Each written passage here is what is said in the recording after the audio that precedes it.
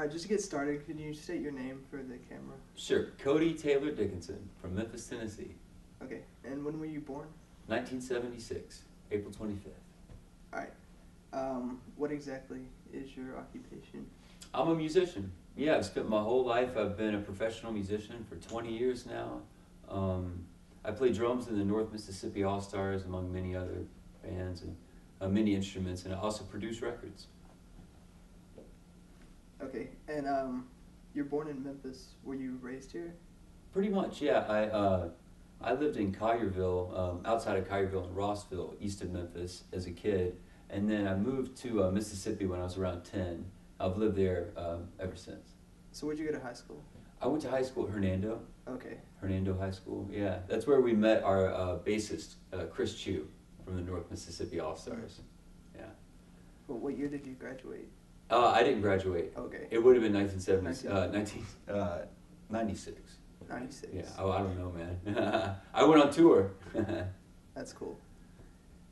Yeah, I'm from South Haven, so. Oh, cool. I live in South Haven currently. You do? I love South Haven, yeah. Yeah, it's a nice place.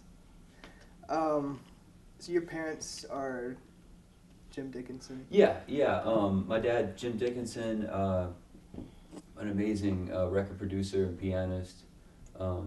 Played with numerous artists and had an amazing career. And my mom, she loves the music and supports musicians, in so many ways. Okay. What was growing up like with your siblings and? Well, I have one brother, Luther.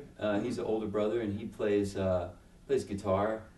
He's an incredible guitarist, and it was I had a real amazing upbringing. Like being a kid out in the country was really great. And then when we got old enough to play, we just started doing shows professionally as much as possible, and that led into full careers. So my whole life, my family and my work has always been kind of closely intertwined. So, you and your brother, what's the age difference? He's 3.5 years older. Okay, so you both involved with music from an early age? Yes. Learn how to play several instruments and stuff like that? Yeah. He Luther mainly plays guitar and mandolin, stringed instruments. Lately I've been playing a lot of piano, and I like the piano and the organ, plus the bass and guitar as well. I played guitar in a band I started a few years ago called Hill Country Review, and during the process of that band, we got signed and everything. It was real exciting, but during that whole process, I wound up moving from drums to guitar, so that was interesting. So you started off with drums? I did, yeah. Actually, as a kid, I played guitar first, and then I moved to drums when I was about 10, but it was the first instrument that I played professionally, yeah. Cool. It's a good, the drums are a great instrument to start with. Yeah, that's how I started. I play a little guitar, but I started off with drums. I think that's the best way, because you can always apply the rhythmic ideas and exercises and notes to any instrument. Drums are great. Yeah, I always go back to them. So what was your first professional gig, I guess? Oh, good question. It was right here in Memphis. We played the Center for Southern Folklore Heritage Fest for Judy Pizer.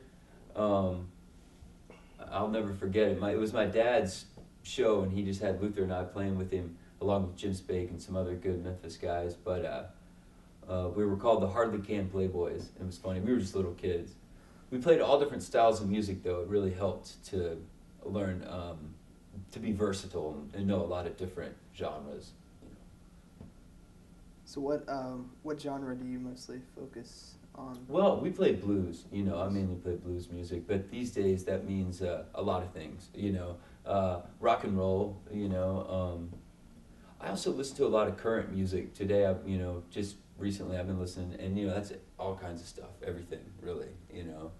I just do my best. I try like heck to keep up with music, because there's so much now, and a lot of real good stuff. Music seems vital and important again, which is exciting. It's good. So like growing up, your dad was a record producer, I guess. Yeah. Did you spend a lot of time in like the studio with him, or? Yeah, I mean, I definitely got to see him work, and I remember being in recording studios as a kid, and all the equipment looking so huge, you know, from my perspective. And it's still like a spaceship. I mean, recording studios are great. He would usually, my dad would bring Luther and I into every session for like just an afternoon. You know, it would be brief, you know, but he kind of made it a point to, you know, bring us to work every day, or I mean, once a day, once a project, like one day out of a project, he'd bring us in, and that was cool. Looking back on it, you know, that's a really cool thing for a dad to do. It would be easy for him to not do that, especially considering it was like the Replacements or Primal Scream or, you know, not normal places kids would be hanging out. Yeah. Yeah.